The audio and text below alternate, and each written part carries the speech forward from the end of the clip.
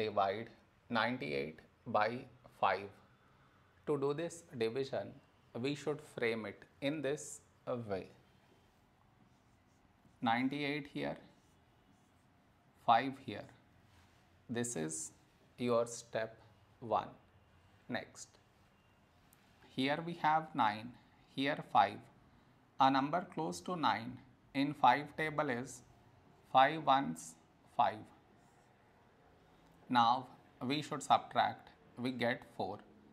After this, bring down the beside number, so 8 down, so 48.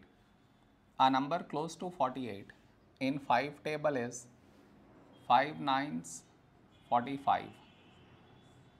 Now we subtract, we get 3. After this, no more numbers to bring it down. So what we do is, we put dot, take 0, so 30. When do we get 30? In 5 table, 5 6 30. Now we subtract, we get 0. We got remainder 0. So this is our quotient.